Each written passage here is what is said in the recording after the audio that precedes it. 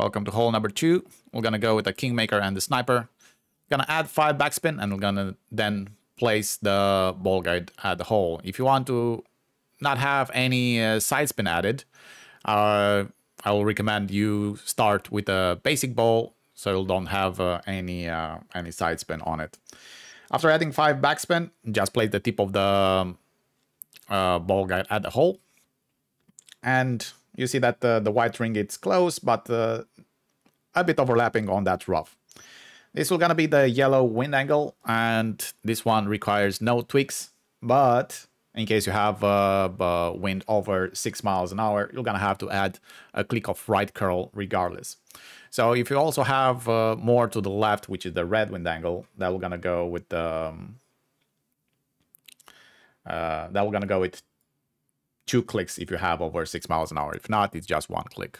The blue wind angle, it's fine without any tweaks. This one goes nicely for a hole in one. Good luck.